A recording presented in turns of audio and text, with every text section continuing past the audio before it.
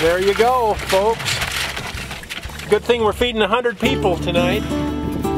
You never know whether you should call them crayfish, crawfish, crawdads. It doesn't really matter. They eat really well. Say crawdad fishing. Oh, that's a good sized one. Get it, Brisa. Here, come get the rest of your chicken, dude. Come on. Come on, brother. There you go. Whoa, let's see it.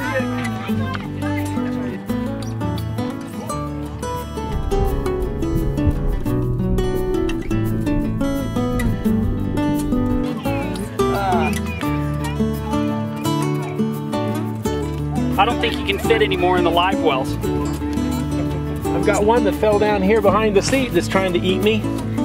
He's mad. This guy's really mad. Yeah, Don, at this point, I don't think you could fit any more crawfish in the live well. I mean, they are right to the top. To the top, huh? To the very top. There we go. Well, let's get over there and get them purging. Fantastic.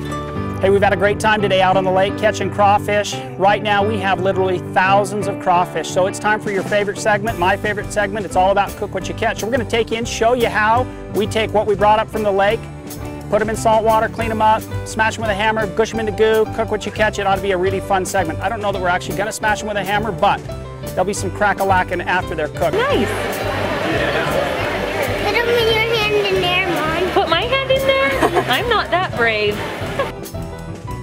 Very cool. You look at that, that's the size of your thumb right there. So, you know, the part you're eating, you can suck out the head. Some of the claws are big enough to eat, but we're gonna show you how we clean them once they're cooked, and it's gonna be a lot of fun.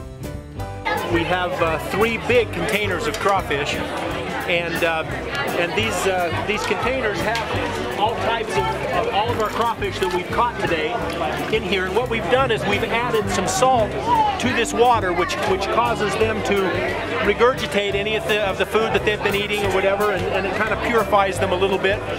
We let them sit in this for about 20 to 30 minutes, and then at that time we're gonna put them right in a big pot with some new potatoes and some corn on the cob and some andouille sausage. In fact, this time we've got some special sausage called picante sausage from Cremonelli, Italian sausage makers in Springville. So we've got some special sausage. We'll cook that all up, and then we'll spread the newspaper out on the tables, and we'll dump the crawfish out on the tables, and people will start eating. Simple as that.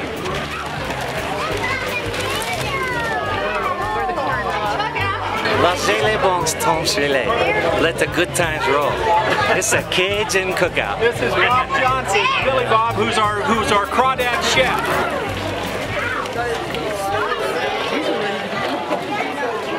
How's that? That looks like it's going to be fine. In fact, you just want to rub it all over you. Kids catching crawdads, so many we can't even count them, and great food. What a fun family activity. The corn is spicy. It's good though, really good. Get the original Louisiana crawfish, crab, and shrimp boil. Spices, smell that. Yeah, that's what makes it happen.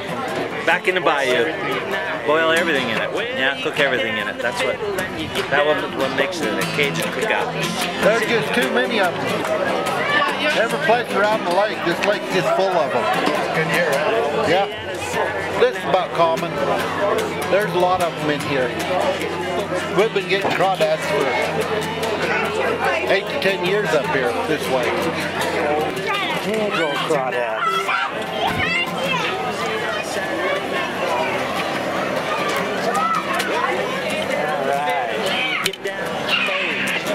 It's great to meet friends and neighbors and eat good food.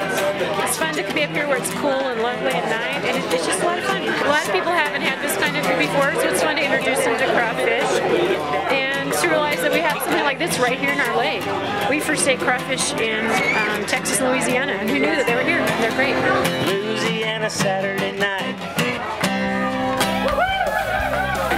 Okay, now here, Jill. There we go. Throw that bad boy in.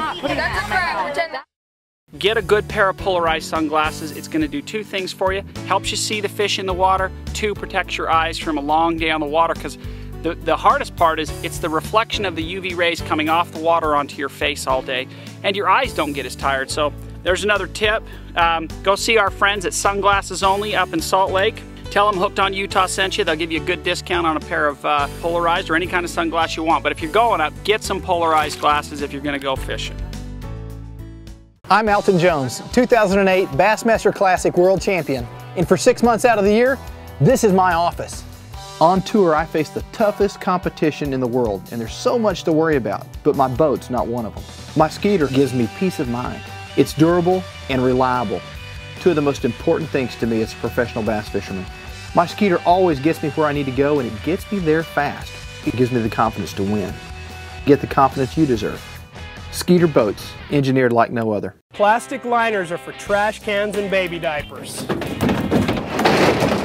Come over to Rhino Linings of Utah County and we'll put an original lifetime warranted Rhino linings in your vehicle. We have two kinds of tough, Rhino Tough Grip and Rhino Hardline. With our lifetime warranty, we can protect your boat, truck, or trailer. Give us a call today and mention you saw us on Hooked on Utah. Receive $100 off your next Rhino liner.